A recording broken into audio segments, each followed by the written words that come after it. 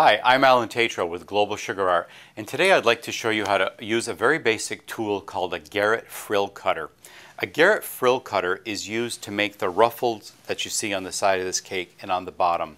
It's an old tradition. The Garret Frill Cutters have been around for a very long time, and probably 20 years ago, this type of ribbon border or frill border was very popular. And it's actually gaining popularity again. As always, old things sort of recycle and become popular again. A lot of people don't know how to use this cutter, so I thought I'd show you today. This cake was done. The Garret Frill Cutter was used to create the ruffle on the bottom and for the drapes along the side. And then I used one of the Global Sugar Art molds to add a little bit of detail, so I'll be showing you that as well. This is one of the Garret Frill Cutters. This one happens to be made by PME, but there are several different brands that make them. Basically, it's a round cutter that's scalloped, and then there are interchangeable centers. So if you want a very wide ruffle, you would use the smallest center, and that would give you a nice wide ruffle. If you want a medium-sized one, or in my case today, I'm going to use the narrowest ruffle. So you just snap those two pieces together and you're ready to go.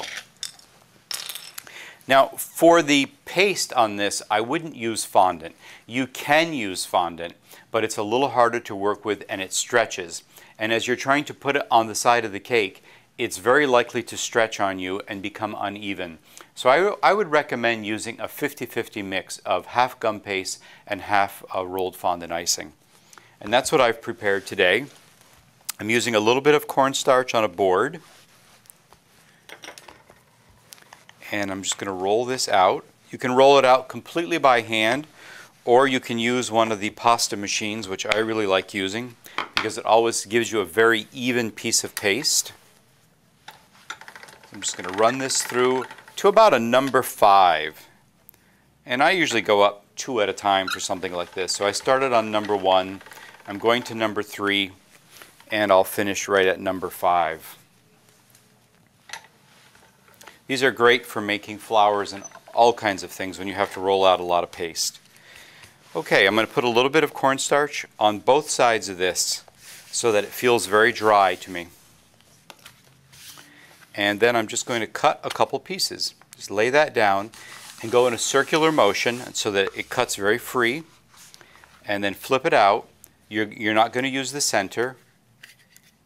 You're going to use this part right here. That is the frill that you're going to use. So I'll put one there and we'll cut a second one out.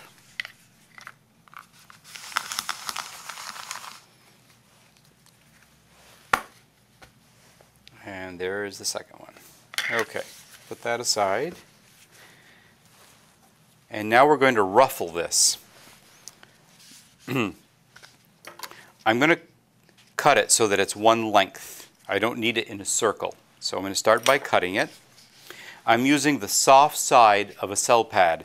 There are 2 sides. This is the firmer side and this is the soft side. So you want to make sure that you're using the soft side. And I'm going to lightly dust the top of this with a little bit of cornstarch so that it doesn't stick.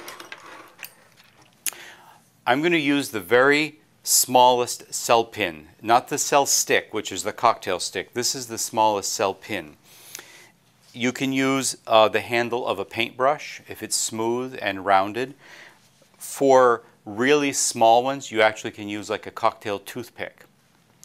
Now, if you're using all fondant, you're going to want to take the end of your cell stick or toothpick and you're going to want to roll back and forth.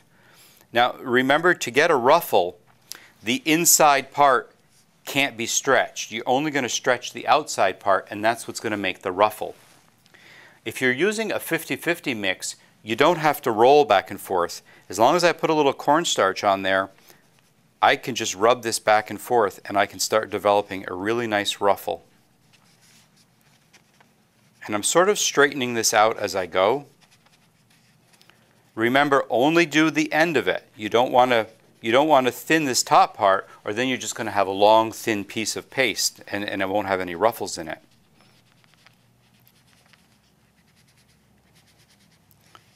These are great on wedding cakes, bridal showers, little girls' birthdays, christenings, baptisms.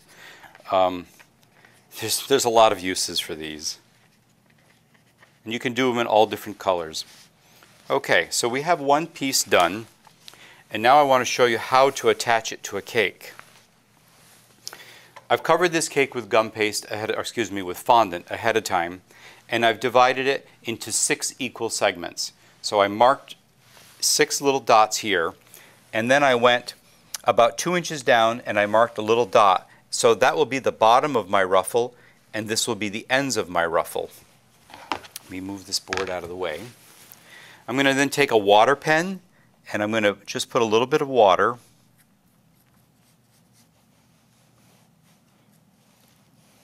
and just wet that fondant.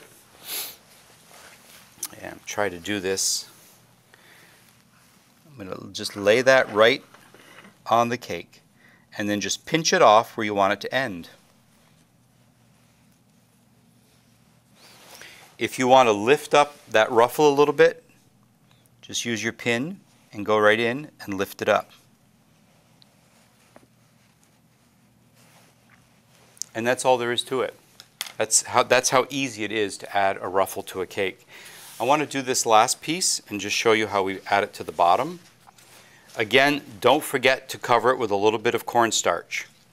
That makes a big difference because it allows the pin to move back and forth without sticking to it. Again, this is a mixture of half gum paste and half fondant. And I'm using, this is satin ice fondant. Depending on the rolled icing that you use, for instance, if you were to use Fondant or Choco Pan, you may have to use more paste because they can be a little softer, or they may have a little more oil in them, so you'll have a different effect. You'll have to experiment with the fondant with the brand that you're using. Okay, for the bottom, same thing. I'm going to wet right along the bottom border here.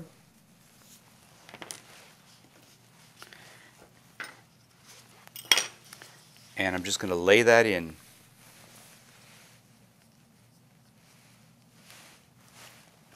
And then I'm going to use my pin just to push down on the back where it was wet, so it will adhere to the board, to the fondant.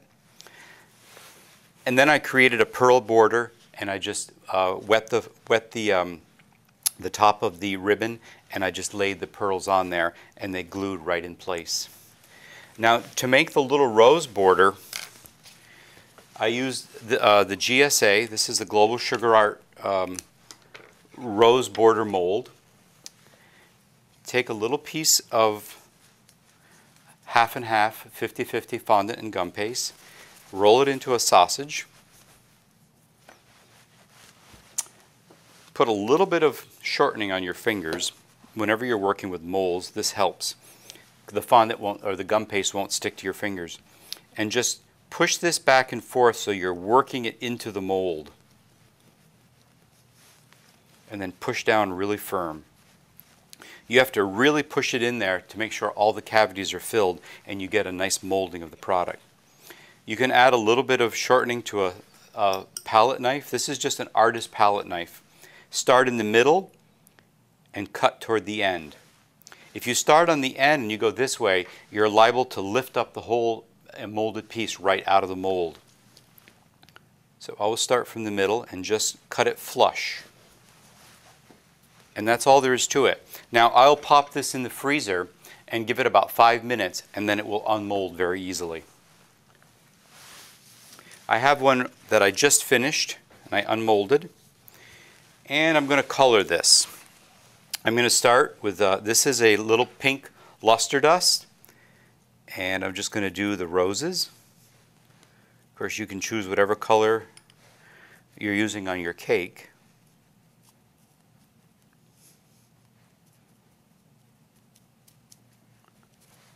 And then I'm going to do a little bit of green. This is also a luster dust.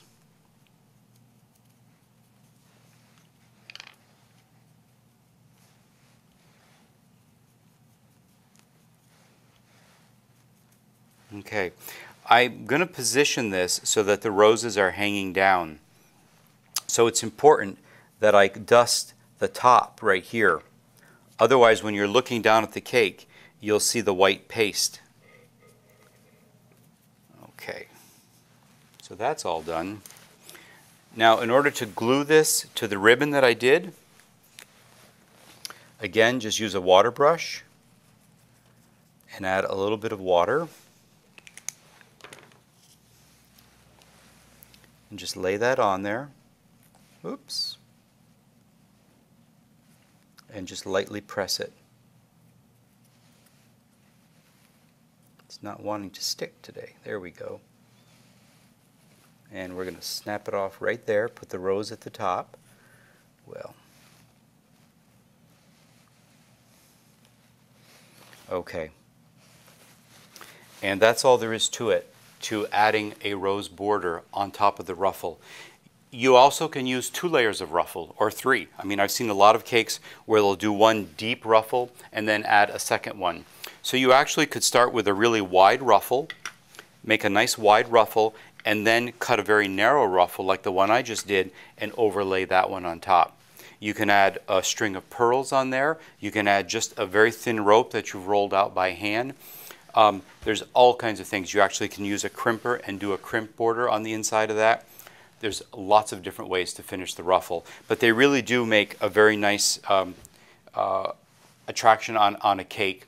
And like I said earlier, they're great for weddings, anniversaries, engagements, baby showers, christenings. There's a lot of uses for the ruffle. Thanks for watching. You can buy the Garret Frill Colors at our website at globalsugarart.com. And again, thank you for watching.